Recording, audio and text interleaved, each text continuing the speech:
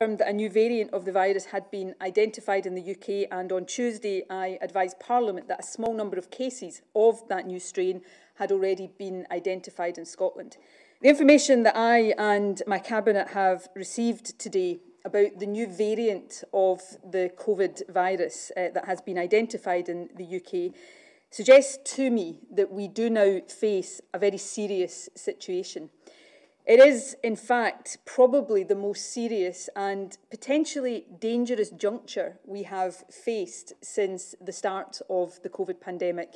Firstly, we are asking everyone to redouble your personal efforts in sticking to the rules and following facts. That may sound obvious, but it is really important. Secondly, in order to reduce the risk of more of this strain being imported into Scotland, we intend to maintain a strict travel ban between Scotland and the rest of the UK. Unfortunately, and I am genuinely sorry about this, that ban will remain in place right throughout the festive period. We simply cannot risk more of this new strain entering the country if we can possibly avoid it.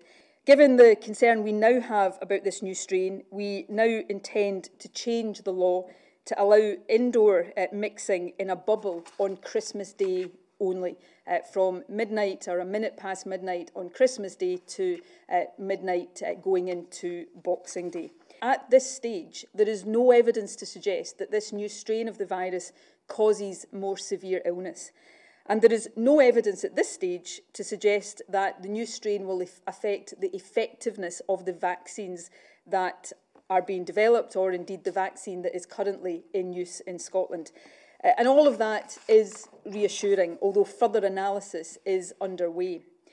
However, there is strong evidence now that the new strain is spreading substantially and significantly more quickly than the strains of the virus that we have been dealing with up to now. The advantage that we have in Scotland, unlike some other parts of the UK right now, is that we still do have the chance to act on a preventative basis.